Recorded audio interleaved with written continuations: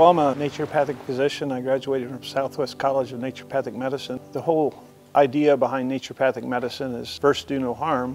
One thing that really attracted me to this place was the therapeutic value of the forest, and it's based on all the essential oils that are floating around in the forest, the pine scent that you smell. It's just a terrific place to come and relax, and you do feel very calm when you're here, and it's very nourishing.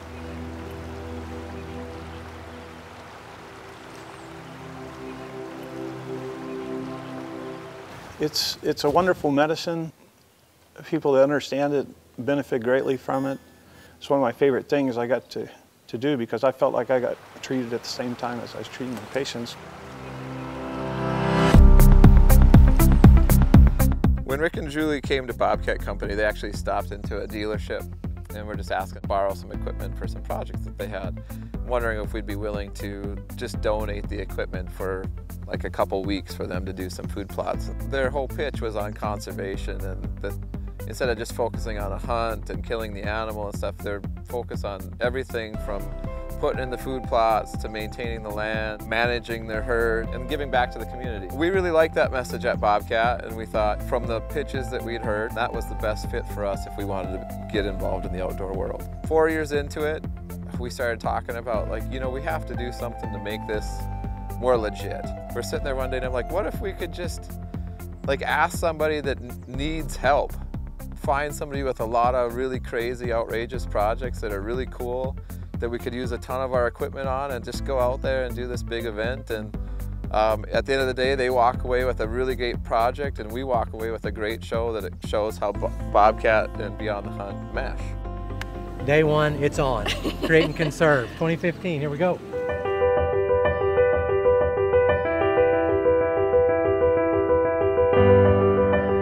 It's absolutely beautiful here. The weather was perfect, everybody knew what they were supposed to be doing, and we got off to a great start.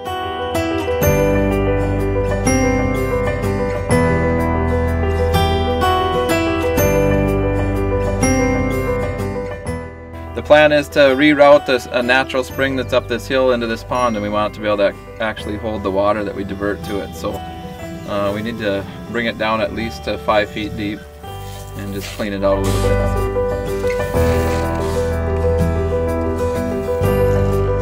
One of the many projects here on the piece of ground that we're working on here in Idaho is this kind of intricate trail system built on the property so the kids can get around to all different parts of the property. This afternoon, Jason is in the forestry machine and he's actually cutting trails on the top that will go up into public land that's actually even above this yet. Rob has been on the excavator and he's cleared out a spot for the redneck blind to sit up so that when John and the kids come out, they can sit up above and watch the wildlife down below come in.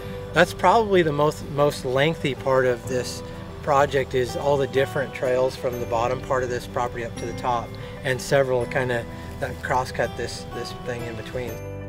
Cleaned out the pond, we did some erosion control, we started to clear up some trails, we pulled a bunch of old fencing that was here, and just made a huge dent in the project list. And we actually were thinking, wow, we'll be wrapping up by early Wednesday morning. And then Tuesday came, and so did the rain.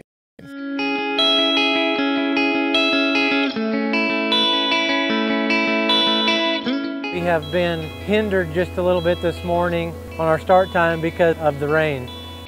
We've been working in a lot of mud, which is great for the Bobcat machines, but it's slowing our personnel down just a little bit. A slow start, but nonetheless we're back at it.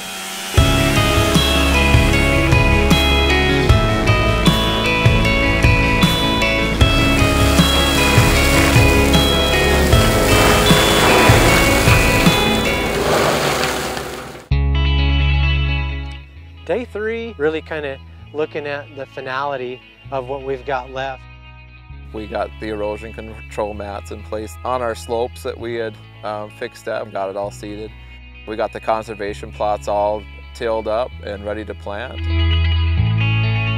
We transplanted a whole bunch of trees from up top on the mountain down by the river to prevent the banks from falling way down there. Well, we are on the tail end of Create and Conserve 2015 here in Idaho, and a lot of work has been done. I think we figured up 20 people, 10 machines, and I don't know how many projects. We last counted 5 different culverts, over 3 miles of groomed trails that we've put on the property so he can get the kids around in a utility vehicle so they can enjoy it all. 2 food plots. We've transplanted almost 15 trees. You know, all in all, it's been a great project. And so now here, rolling into day 4, our project list is small. We have a few trees to transplant with the digger. We have a few food plots to plant. Honestly, I feel that it's a great fit. We have a light footprint, it's small, we can come in. A lot of the projects this week occurred in standing timber forests.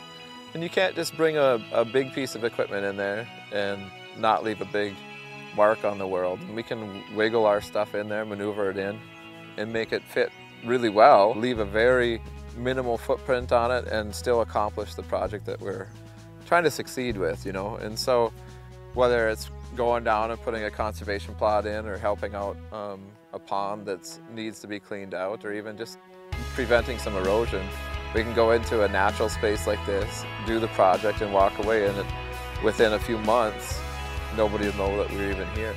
So glad Rick and Julie and the Bobcat Company got together on this, because it's just a tremendous combination. It's been fun. We have the ability to come out here and show people that, you know, not only can we do construction sites that you see in the urban site, but also in the rural site too. And it's very easy to use this equipment. If landowners wanted to rent a piece of equipment, it's not too difficult to be able to learn how to run a piece of our equipment. It's been a great time for us here, and I can't wait until 2016. Until the next one, remember, you cannot win if you don't enter. Create and Conserve 2015, it's a wrap.